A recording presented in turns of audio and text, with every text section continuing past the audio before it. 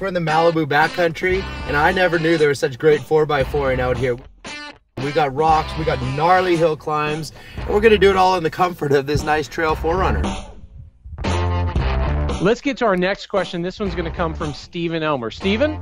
So why doesn't the limited model 4Runner have that 2-speed transfer case?